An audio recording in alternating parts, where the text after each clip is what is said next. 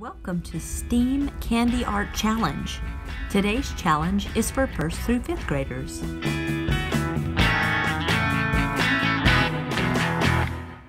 Hello out there.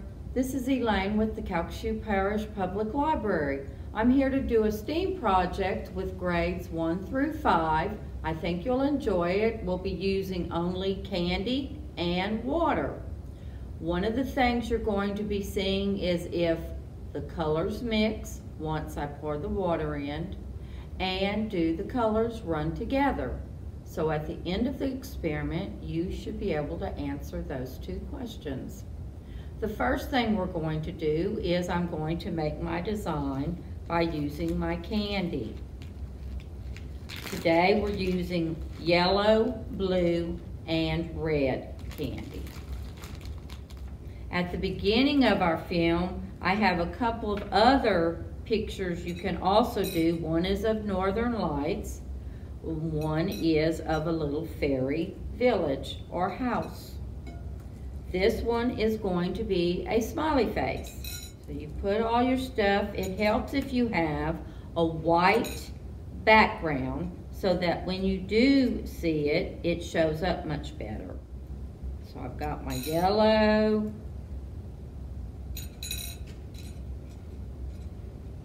You make a circle with your yellow.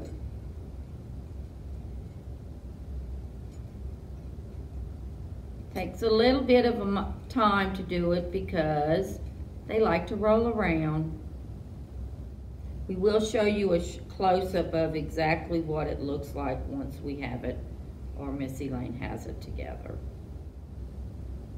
Now I'm doing the blue. Those are the eyes.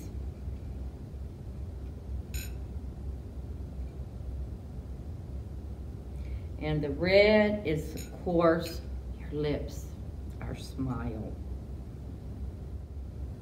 Now I've got my shape, and then I'm going to pour and add the water. All right, here we go. This is my design. Our smiley face, I've got yellow candy, red candy for the mouth, and blue candy for the eyes. The next thing we're going to do is I'm going to pour some water, but before we do that, we're going to talk about the reaction that we're going to get, and that's called water stratification. Yeah, it's a big word.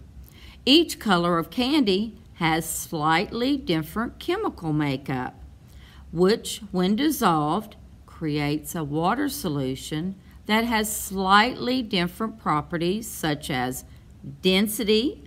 Density is the measure of how much mass is present in a certain volume of a substance. The next is salinity, which is talking about the salt content in your water. And finally, the last word is oxygenation, which is the addition of oxygen to any system, something that sustains or fuels what we're doing. This creates a barrier that prevents the water from mixing, which you'll see when I pour the water on. This is why salt water and fresh water don't mix.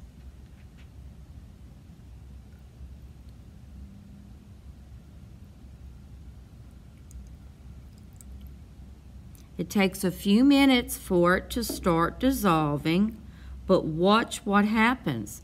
And two of the questions I have for you today again is, will the colors run together? And do you think the candy will dissolve? It's already reacting with the water. Do you see it? Are my colors mixing yet, or is it just feeding out into the water? This is called concentration gradient.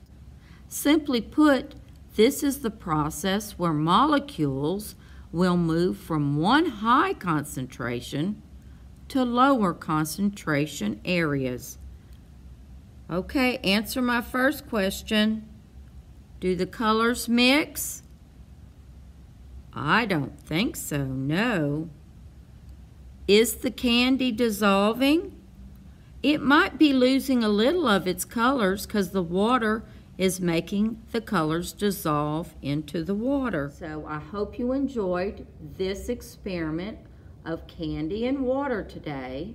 We'll see you in a few weeks. You have a good time.